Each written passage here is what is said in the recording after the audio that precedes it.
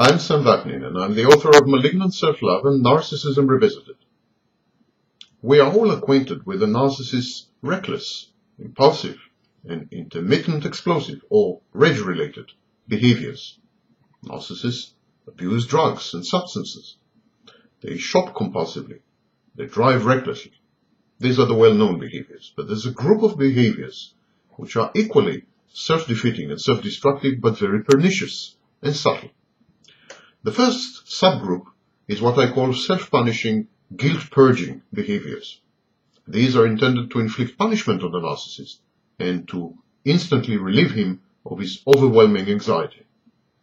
Self-punishing, self-purging behaviors are very reminiscent of compulsive rituals. The narcissist feels guilty. It could be an ancient, early childhood guilt, a sexual guilt, a social guilt. In his infancy, the narcissist internalized and introjected the voices of meaningful and authoritative others, such as parents, role models, and peers.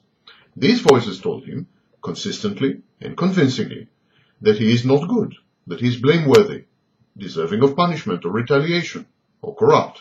The voices constantly judged him. The narcissist's life is thus transformed into an ongoing trial.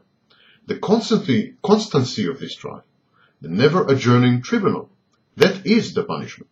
It is a Kafkaesque process, meaningless, undecipherable, and never-ending. It leads to no verdict, is subject to mysterious and fluid laws and regulations, and is presided over by capricious judges, the aforementioned voices. Thus, the narcissist masochistically frustrates his deepest desires and drives, obstructs his own efforts, alienates his friends and sponsors, provokes figures of authority to punish, demote, or ignore him, actively seeks and solicits disappointment, failure, or mistreatment, and relishes them. The narcissist incites anger or rejection, bypasses or rejects opportunities, or engages in excessive self-sacrifice. In their book, Personality Disorders in Modern Life, Theodore Millen and Roger Davis describe the diagnosis of masochistic or self-defeating personality disorder.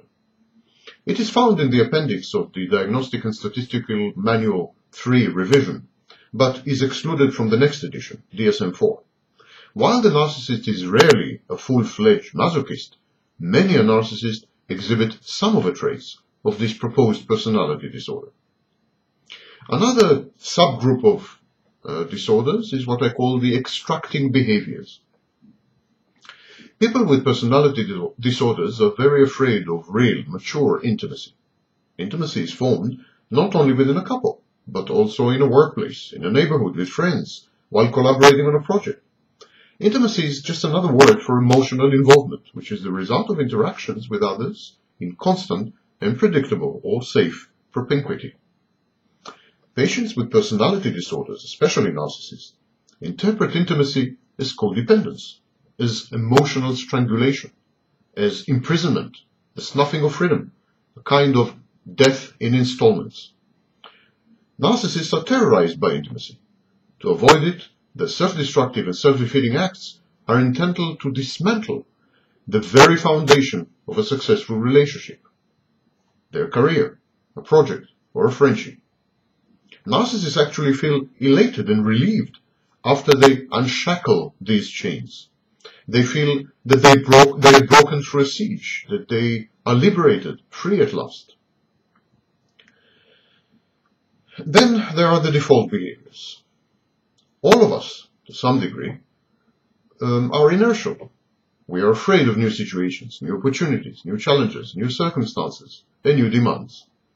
Being healthy, being successful, being married, becoming a mother or someone's boss, these often entail abrupt breaks with the past, and some self-defeating behaviors are intended to preserve the past, to restore it, to protect it from the winds of change, to deceptively skirt promising opportunities while seeming to embrace them. Narcissists do this a lot. Finally, there are the frustrating, negativistic, and passive-aggressive behaviors which are discussed in another video. I recommend that you watch it. I've received a letter from a narcissist a few years ago.